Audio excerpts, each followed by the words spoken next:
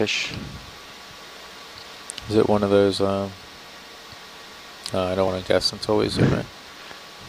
Looks like it's got that angled tail.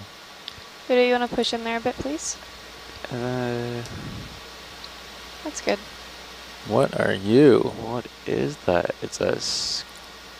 Wow. Looks like a squid, maybe? Yeah, I think it's a squid. Video, push in a bit more there, please. Visualize it all. Yeah, this is That's really cool. It's like a bloated squid with tiny yeah, super tiny tentacles and a little hat that's waving around. It's a reindeer squid. And it got just, it looks like it has a massive, mantle cavity. I've never seen anything that looks like this before. Could we get a shot without the lasers? Sure.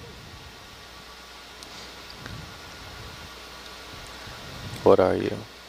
Thank you. Of course. Definitely a cephalopod. Yeah. And that arm posture has been seen before, where they kind of have it up. In other squids, where they have it up. I'm not sure if it's some sort of mimicry, or if it's a prey posture, or if an escape posture.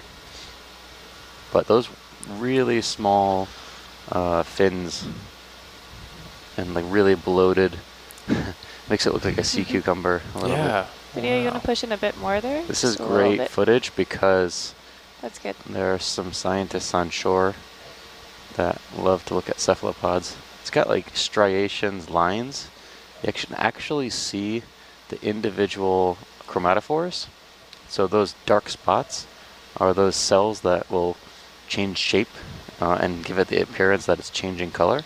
Oh, I think it's going to look right at us. Wow.